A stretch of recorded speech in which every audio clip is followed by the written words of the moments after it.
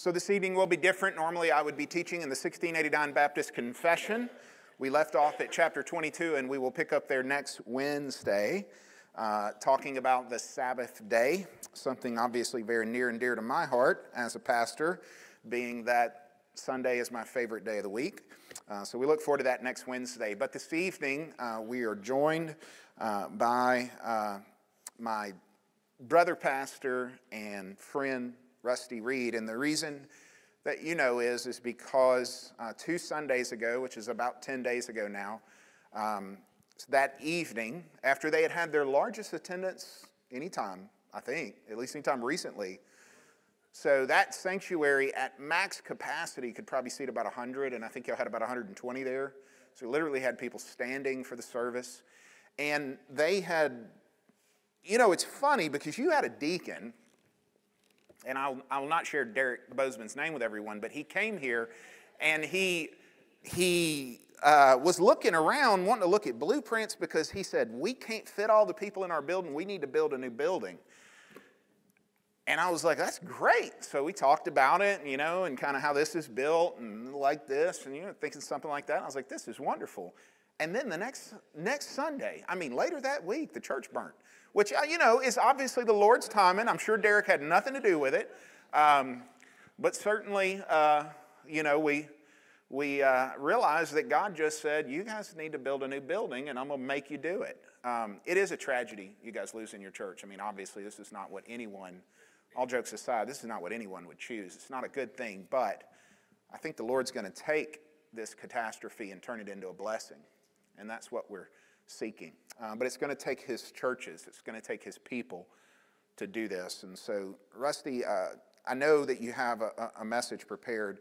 I do want to ask you to share with us just a little bit of how the church came about, how long you've been pastor there, and kind of just a brief history of the congregation, because God has used Brother Rusty to really lead this church effectively and well, and a bunch of believers to faith in Christ and discipling Christians there in Central.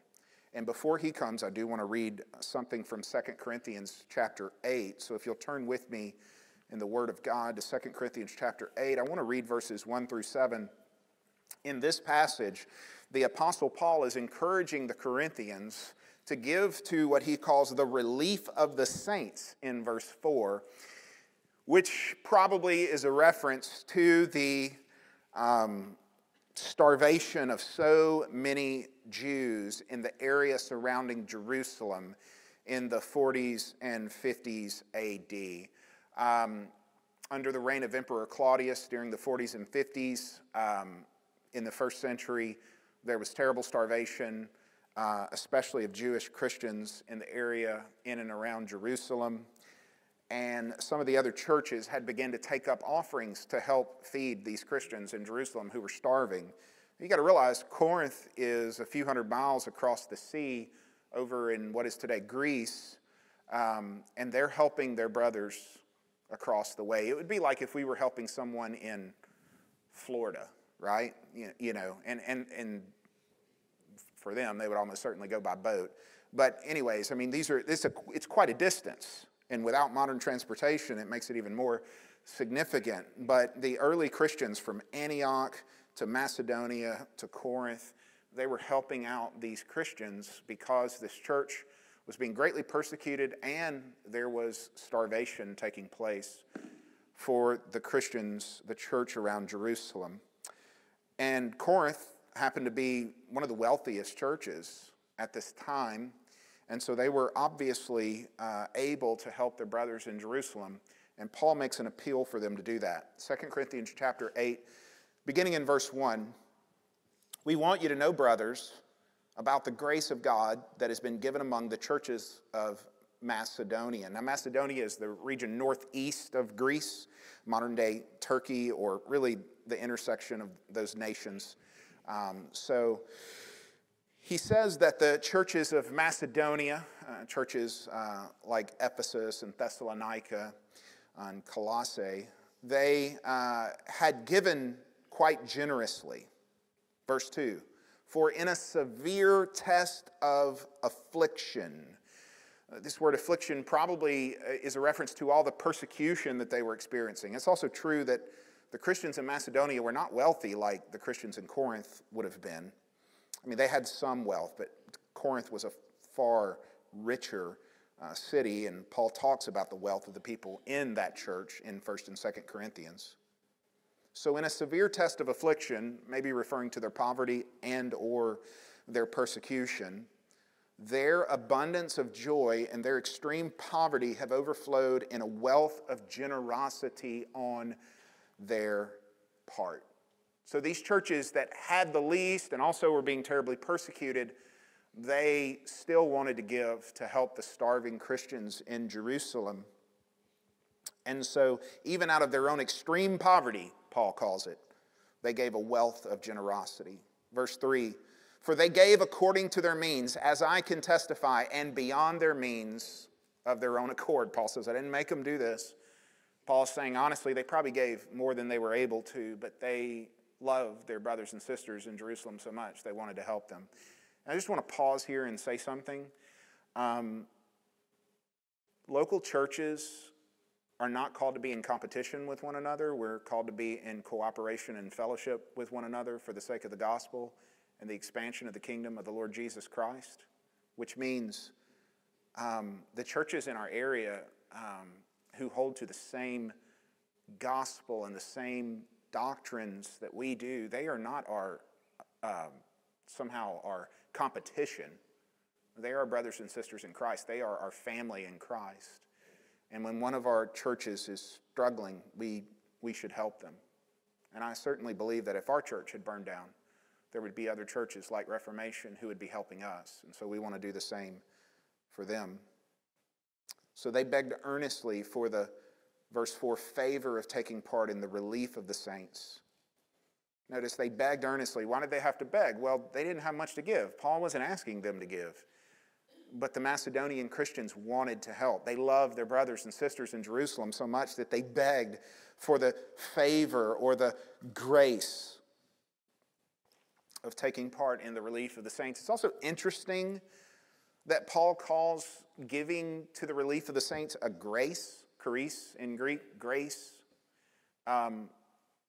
We understand the grace of the gospel, but Paul considers it a grace, a free gift, an undeserved blessing, in other words, that we would be able to help others, our brothers and sisters in Christ who are in need.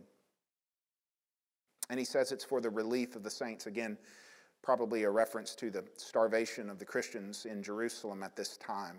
2 Corinthians would have been written in the mid-50s AD, and this was the height of the famine that was taking place in Jerusalem at that time. So they were feeding their starving brothers and sisters in Christ. Verse 5, and this, that is this giving, not as we expected, but they gave themselves first to the Lord, and then by the will of God to us. Verse 6, accordingly we urge Titus that he, as he had started, so he should complete among you this act of grace. So they instructed Titus to go and collect an offering from the church in Corinth to help the Christians in Jerusalem. Verse 7, but as you excel in everything, in faith and speech and knowledge, in all earnestness, and in our love for you, see that you excel in this act of grace also. Church, do not miss verse 7. Paul tells the Christians in Corinth, as you excel in everything, that is, as you grow stronger and more mature in your Christian walk, you should excel in faith and speech. You should be more effective at sharing your faith and telling others about the Lord. As you become more mature as a Christian, you should increase in knowledge, certainly knowledge of the Word of God. And in all earnestness, you should have a greater and greater zeal for the Lord and to serve Him. And in our love for you, churches and Christians, we learn to love one another. That's part of the Christian walk, is to love our brothers and sisters in Christ.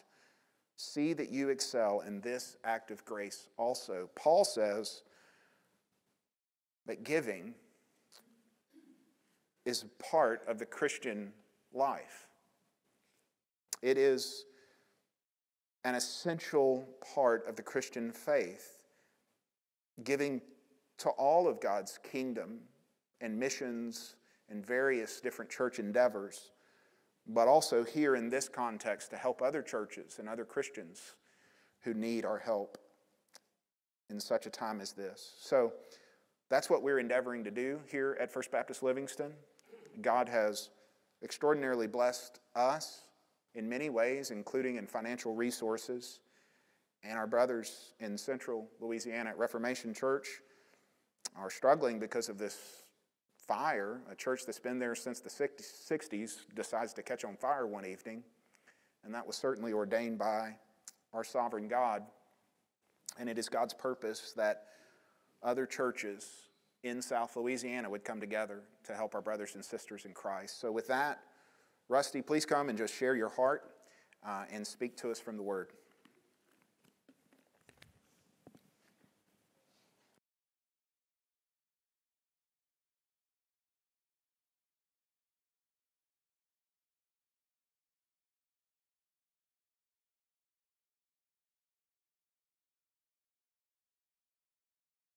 Like our roles are flipped because we've been hearing about you guys on Facebook and talking to Brian, and really excited about what the Lord is doing here, and just not just excited but also interested. You know, it's always interesting to see what God is doing. I'm very much happy to be a friend of Brother Brian's, to have met him and to have built a friendship with this brother. I remember this is how I first learned about Brian. So we have a mutual friend who's a pastor. His name is Larry Hubbard. And Larry, and maybe somebody else, but Larry for sure, texted me and said, hey, have you heard of this guy that First Livingston is considering as pastor? I said, no, I haven't. He said, here's a tape. Listen to this. And so I did. And I texted him back and I said, there's no way. There's no way First Livingston is considering that guy. And sure enough, you hired him. And it's not because it wasn't a good sermon. It was because it was my kind of sermon. And generally speaking, that is an interesting thing for especially a First Baptist church to do. And so we were very excited with the prospect of Brian coming here, and I know that the Lord's just used him, and the Lord is just doing a work here at this church. Exciting to see that anywhere that you see it. So let me tell you a little bit about Reformation Church. First of all, it hasn't always been Reformation Church. It's only been Reformation Church for a very short time. As a matter of fact, it was Friendship Baptist Church. It was built in the 60s. So I'm from North Baton Rouge, always have been, probably, sadly, always will be. But I don't say that because I don't love Baton Rouge. It's just that it would be nice to live somewhere cooler for a little while. I figure I've done about 56 years in the steam, but the Lord has not seen fit to take me to the Georgia mountains yet or anything like that. But anyway, I'm from Baton Rouge. I grew up there, graduated from Glen Oaks High in 1985. And I'm actually, I say I'm from North Baton Rouge. Actually, where I'm from is a place called Brownsfield. How many of you have ever heard of Brownsfield? Okay, a few people know where Brownsfield is. So that's where I'm from. And all of my life, I've known about this little church on the corner of Blackwater and Comey Drive called Friendship Baptist Church. As a matter of fact, I knew all the people there. They all knew me. They were good friends with my grandparents. I know exactly who built that church. We called him Papa Prather. He was actually a kind of a relative of mine. And I've always known about the church. It was built in 1964, and it's just always been there all of my life. And I graduated from Louisiana College in 1989. I married my wife, and through a series of consequences and a series of circumstances, I became a manager at a brick company in Baton Rouge. I ran a brick company for 24 years, and all was going well. My wife and I were attending Greenville Springs Baptist Church, and when the pastor there, who we were really good friends with, found out that I had graduated from Louisiana College and a little bit about my background in religious education, he began to want me to do things at the church, and I did not want to do those things. I pushed back hard, but my wife was praying even harder the other way. So I became an associate pastor at Greenville Springs, and then I became an interim pastor at Brookstown Baptist Church. And then Friendship Baptist Church needed a pastor, and so they eventually called me or asked me if I would come. And it was an interesting thing. There were 9 people going to Friendship Baptist Church at that time, most of whom I knew and knew me since I was born. They had been without a pastor for a long time, and they really didn't even know how to call a pastor, kind of in the Baptist traditional way. And so what they had done was they asked me to come and preach, and they asked another gentleman to come and preach too, a gentleman that I know very well. I bought his house and became his neighbor, and we were really good friends. His name was Jimmy Gross. So Jimmy preached first, and then I preached next. And 4 people voted for Jimmy. We didn't even know that we were in competition. This was unbeknownst to us. 4 people voted for Jimmy, and 5 people voted for me. So I won the beauty contest. That's what I tell him. And so that was it. Now, it's interesting because out of the 9 people, 5 people voted for me. The other 4 people left the church. So on our first Sunday, there were 4 people there, me and my wife and my 2 kids. So the first Sunday there, we doubled the size of the church. And then some other people came, and Philip and Christy came the next Sunday, and so we kind of grew from there. But we've been there. That was 2000. That was Easter Sunday, 2000 was my first sermon there as pastor, and I've been there for ever since. Throughout that time, the Lord has seen fit to work and bless us, Casey and I. And of course, there have been hard times, and there have been great times as well. And as far as people attending, we've grown. We've at times past, we probably grew up to 80, 90 people at some point in time. But then we had a fire in the back of the church. I don't know if you may have heard about this. So we've actually had, since I've been there, this might be, some people to wonder, what in the world I'm doing. But we had a fire. A young man stole his dad's truck in the middle of the night. He was 16 years old. He took his dad's truck. His dad was a shift worker. His dad was asleep. He took his dad's truck. He ran down Blackwater Road, jumped over this huge embankment and ditch onto our property, ran through a fenced-in playground. This was in the middle of the night, so nobody was there. Ran through the fenced-in playground and lodged the truck into we had a T building in the back of the church, and caught the whole thing on fire, burned the entire thing to the ground. And so that was in 2012, 2013, somewhere around there. And so the Lord helped us out and gave us the ability to rebuild. And actually, we put 2 T buildings in the back, and we worked for about a year on that.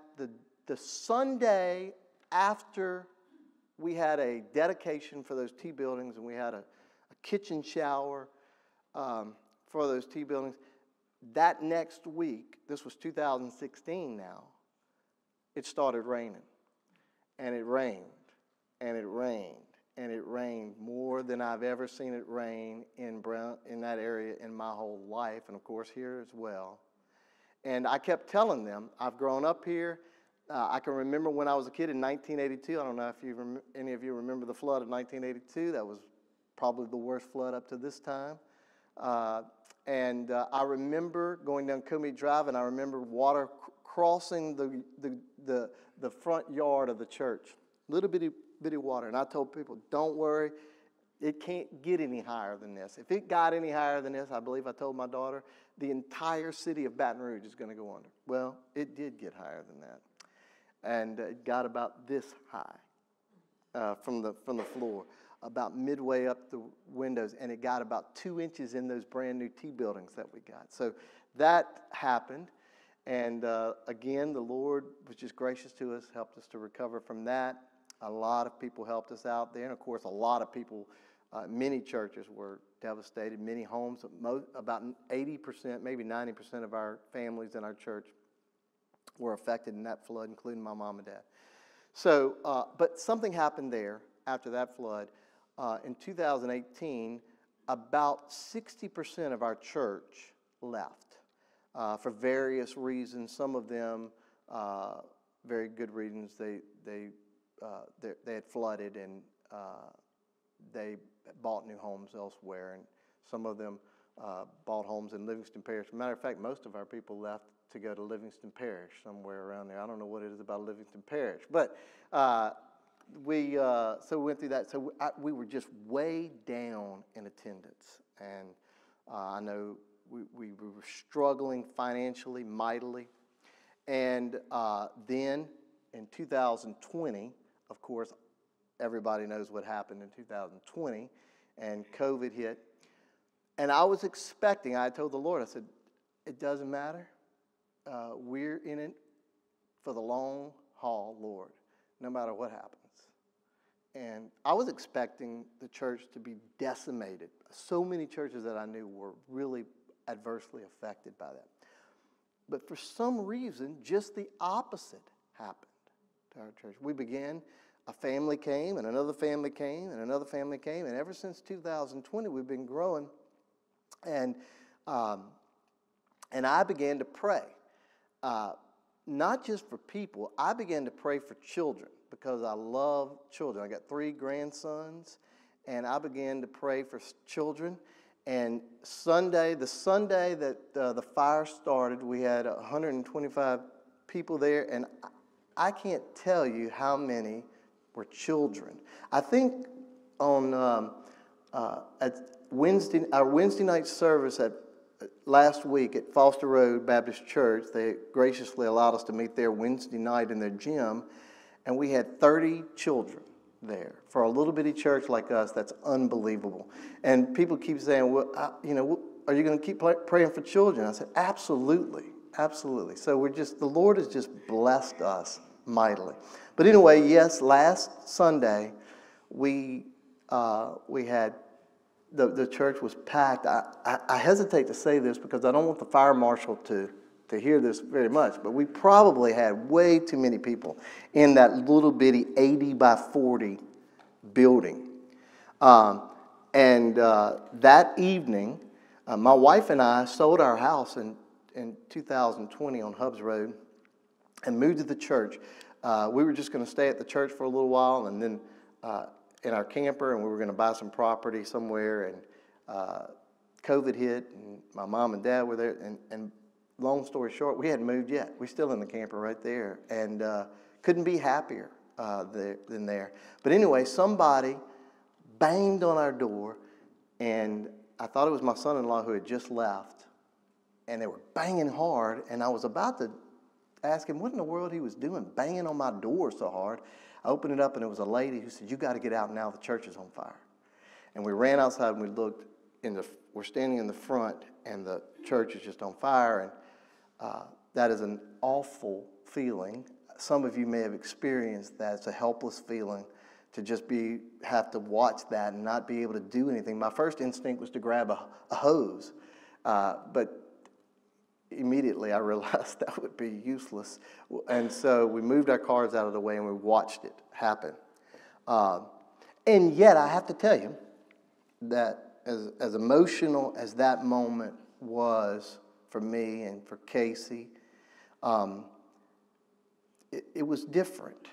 It was different because we knew that no matter what happened, the Lord was a good, gracious God, and Christ is building his church. And so we knew that everything was going to somehow or another be okay, and that God was going to do a work. I told our church that I believe that what is going on at our church is that God is moving. Just like I think he's moving here. I truly do. I believe that God is moving at our church. And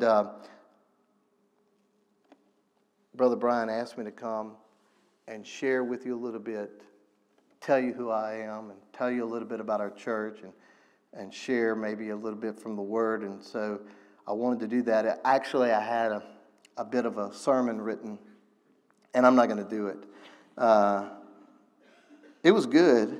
You can get it some other time perhaps. But I would like to share some things with you. If you would take your Bibles, though, and let's turn to Matthew 16. Now, let me just say this. I don't have...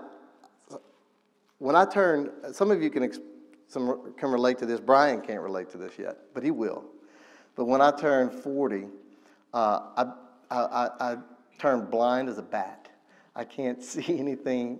And my associate pastor brought me a big Bible, preaching Bible, with huge letters on it.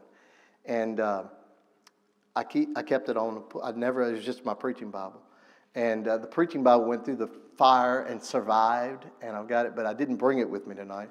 So I have to use my phone so I can increase the size of the letters. Even with glasses, I have to increase the size of the letters. So one day, maybe that'll happen to you as well. But anyway, let's look at Matthew 16. Look at verse 13. This is a famous verse. You're well familiar with Peter's confession at Caesarea Philippi.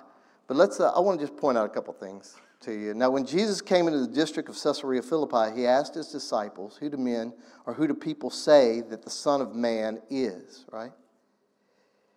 And they said, some say John the Baptist, others say Elijah, and others Jeremiah or one of the prophets. But he said to them, but who do you say that I am? And Simon Peter piped up. He jumped in. And he said, you are the Christ, the Son of the living God. And Jesus answered him, blessed are you, Simon Bar-Jonah, for flesh and blood has not revealed this to you, but my Father who is in heaven. And I tell you, you are Peter, and on this rock I will build my church, and the gates of hell shall not prevail against it. I will give you the keys of the kingdom of heaven, and whatever you bind on earth shall be bound in heaven, and whatever you loose on earth shall be loosed in heaven. Then he strictly charged his disciples to tell no one that he was the Christ. Now, this is a groundbreaking moment in the ministry of the Lord Jesus. There's no doubt about this. This is a turning point. As a matter of fact, it's very significant when you study the Gospels. It's the revelation to the disciples that Jesus is the Messiah. And it was a great revelation, and Jesus was clear to Peter that the revelation was supernatural, that Peter did not get it by mere deduction or reason. As a matter of fact, Peter really didn't even get it then. He kind of got it, and he kind of didn't get it, because even after this, Jesus tells his disciples that he has to go to the cross and he has to die, and they refuse to hear it, and so they still have a long way to go. But this is a turning point. This is a moment that is a turning point in them. And there's lots to say about that, but that's not what I wanted to zero in on tonight. So when Jesus says, blessed are you, Simon, son of Jonah, that's what Bar-Jonah means, right? Because flesh and blood hasn't revealed this to you, but the Father has revealed this to you. And I tell you, you are Peter, and upon this rock. This is a very clever word play by the Lord Jesus. A lot of controversy surrounds this text. You know, of course, our friends in Roman Catholicism have traditionally held that this is where Peter was inaugurated to be the head of the church, right? And so they say that what Jesus is saying here to Peter is, I'm going to build my church on you. I'm going to build my church on you. And of course, we dispute that. We say, no, we don't believe that that's the case. We don't believe that Peter was the head of the church. Some people say, well, what Jesus was talking about is the revelation that Peter gave. And then some people also say, no, Peter is representative here of the whole church, so that Jesus is saying, upon the church, I'm going to build, upon the apostles, rather, who are the basis of the church, I'm going to build my church. I think it's a combination of two of those things. I think Jesus says, you are Peter, which means rock, and upon this rock, what rock? The rock of that revelation, I'm going to build my church. But the point that I want to make here tonight is that Jesus is building his church. And what's interesting to me tonight is what he says after that. And the gates of hell shall not prevail against it. Now, this is a controversial statement as well. Different people interpret this in different ways. The gates of hell, it's an Hebrew idiom. You can find it all through the Bible. It is generally a reference to hell, the afterlife, okay? But other people look at this and say, wait a second. The gates of hell, what do gates do? Gates don't go on the offensive. You don't find gates marching against other armies. Gates are not offensive. Gates are defensive. Gates keep people out. They don't keep people in. And so they say that what Jesus is talking about here is that Jesus is going to build his church in such a way that even the gates of hell can't keep the church out. Okay? Now, again, I think there's some double truth here. Okay? Certainly, one of the things that Jesus is saying is, Peter, the Father has revealed this to you, and I'm going to build a church, and that church is going to have eternal life, and that church is going to be safe from hell in the afterlife. I think that's absolutely true. But I also think that there's something else going on here. I believe that when Jesus came to earth, the incarnation and the life of Jesus, that at that moment, God, of course this is clear in the New Testament, God began to build a kingdom. Jesus, that's what John the Baptist said, right? And that's what Jesus said throughout all of his ministry, that the kingdom of God is here. The kingdom of God is here. So Jesus' presence was indicative and synonymous with the coming of the kingdom of God. And so when the kingdom came, Jesus began to build his kingdom where? Not in heaven, not somewhere on another planet. He began to build his kingdom right here on earth. And in a very real sense, that means that he was building his kingdom right next to the kingdom of Satan. You say, well, does Satan have a kingdom? Well, yeah, there's a very real sense in which Satan does have a kingdom. A kingdom that was abdicated to Satan by none other than our own first father, Adam.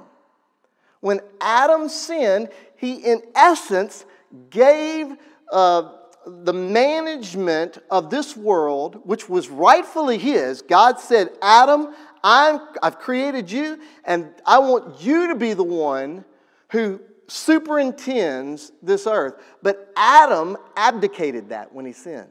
And he, in essence, gave that over to Satan. That's why the Bible says that Satan is the god, little g, of this world. Think about that. From the time of Adam to the time of Jesus, there is a sense, a very real sense, in which Satan was reigning over the kingdoms of this world. But when Jesus came, what Jesus began to do was undo that. He began to unravel that. He began to build his kingdom right next to Satan's kingdom. And I think there's a very real sense in which Jesus is saying to his disciples, listen, the kingdom that I'm building is going to be unstoppable. The gates of hell are not going to be able to stop it. And I believe that with 100%, friends. If it were not for that fact, I would be terrified about being in Christian ministry. I'd be terrified about leading a Christian church. Listen, when Pastor Brian talks about abolishing abortion, we're talking about the gates of hell not being able to prevail against us. We're talking about marching right across the threshold of the kingdom of this world. Because the kingdom of this world loves murder. The kingdom of this world loves fornication, loves adultery, loves unbelief, loves blasphemy. But as Christians, we must not hesitate.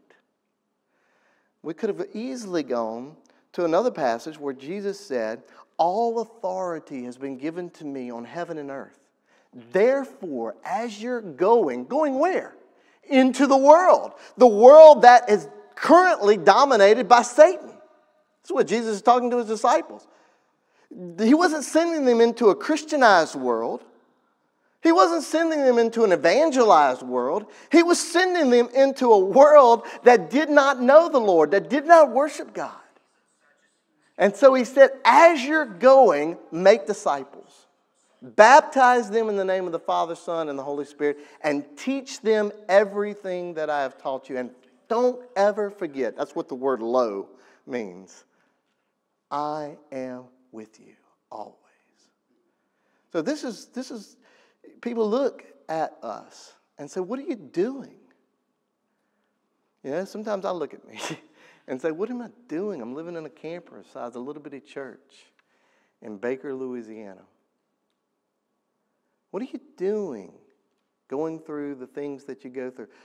People stopped me and said, you know, people genuinely, and I very much appreciate it, saw me on TV being interviewed, and they said, you know, I really appreciate the attitude that you had on the interview. Of course, my daughter was on the other channel on the interview, and she's got a face for television.